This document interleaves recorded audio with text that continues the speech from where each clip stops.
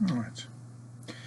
Hello, this is Tim Sandle, back with you with another video, and the topic for this video, the 5-minute video, is contact plates. So you're all familiar, hopefully, with the design of the basic contact plate, gridded on one side, smooth on the other. So the contact plate is an agar plate, and this agar is tryptone soya agar. So that's essentially just made of a pancreatic digest of casein, which comes from bovine source, an enzymatic digest of soybeans, some salts, and agar, which similar to the saddle plate, is made from red seaweed. Now what's interesting about the plate, if I can get this close enough, is that it has a dome shape. So it has a raised and convex surface. So it's different to the saddle plate, which is below the rim. This is where the agar comes above the rim in a dome shape.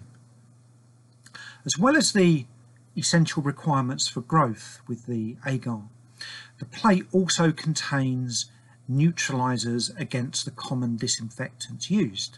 And the types of neutralizers will vary according to the disinfectant.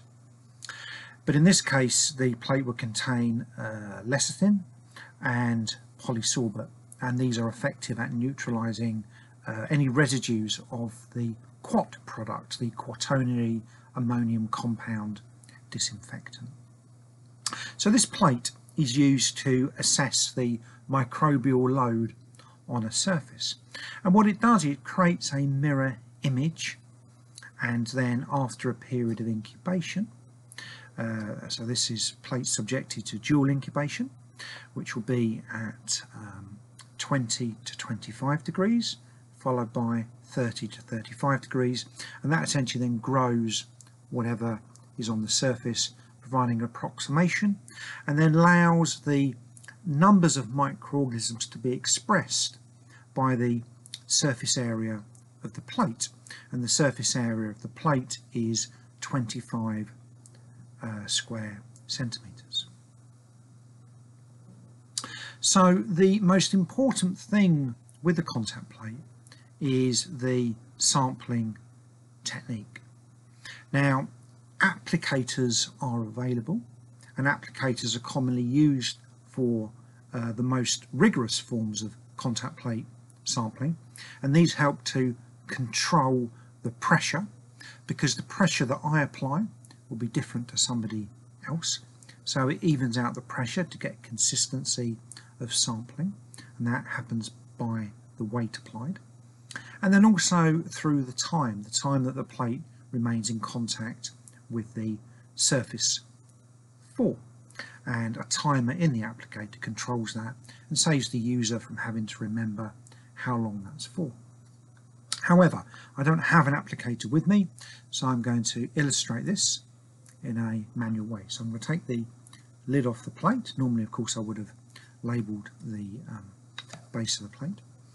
And I happen to have a surface here, not a representative surface of clean rooms, because this is a piece of cardboard and actually an old piece of Amazon packaging. But hopefully, if I bend this properly and hold this up correctly and then tilt this, you'll see that the most essential element of taking the plate is not to come straight down onto the surface. Okay, you shouldn't do that. You should always sample with a rolling motion. So that means that the plate goes down and you have that tilting effect. So that's down and there's a slight roll. You then leave it in contact for the required time, which is 10 seconds, and then lift up. Then the lid goes back onto the plate, and that plate would then go for incubation.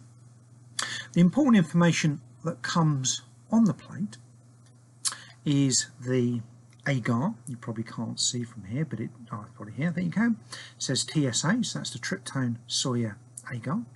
Then there's a reference to the presence of neutralizers, and then there is the batch number. The plates are also irradiated because we are using these under grade A ISO class 5 conditions. So the packet that the plates come in will have an irradiation label on them as well, a colour indicator, and that means that the plates are sterile, so there's no risk of introducing contamination into the grade A environment. It's also important for each lot or batch of plates that they are assessed for their suitability before they are released for use.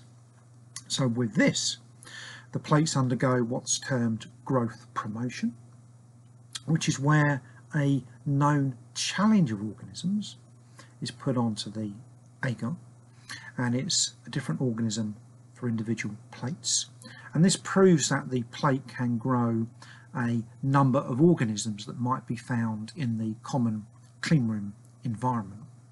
So for example, a plate like this would be subject to testing with Staphylococcus, representative of human skin, a Pseudomonas that you might find if there were water residues anywhere, a Bacillus, which is representative of the common environment, Candida, again a representative yeast-like fungus associated with the human body, and Aspergillus, a filamentous fungus representative again of the general environment. So the contact plate might look humble, but there's a lot that goes into the ingredients with the neutralizers, the importance of incubation, and what it's doing is creating this mirror image that we can then express as a known result, and the importance of the sampling technique, particularly the initial rolling technique, in order to take the surface sample correctly. Okay, well, hopefully this video has been of some use. So until next time, I'm Tim Sandle, and I wish you a great week. Cheerio.